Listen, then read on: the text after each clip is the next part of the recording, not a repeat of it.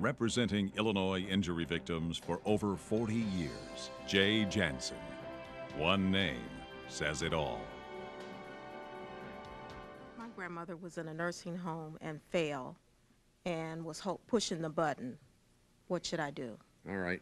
And was she left like on the floor for a Yes. period of time and it was not cared for? And was she a total nursing care patient, bed-fast patient, wheelchair? Yes, she was. All right.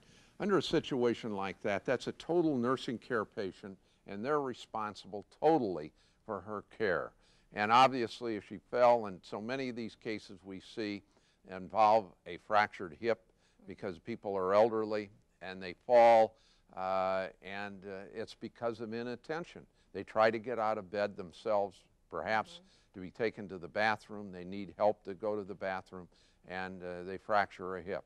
We even see situations where they tend to make the bed and they pull the patient by the arms instead of doing it properly and pull the arm out of the socket or fracture the arm. Those things shouldn't happen. And as I told the other lady, the byproduct of making a claim on something like this is to promote safety for everyone else that's in that nursing home.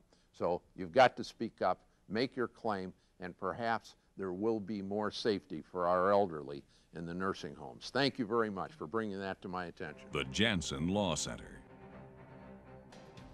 You know, all injury claims have time limits. Wait one day too long and all is lost.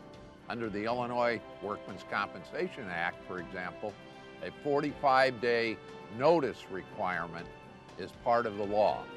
Contact the Janssen Law Center concerning your claim. Jay Janssen. One name says it all.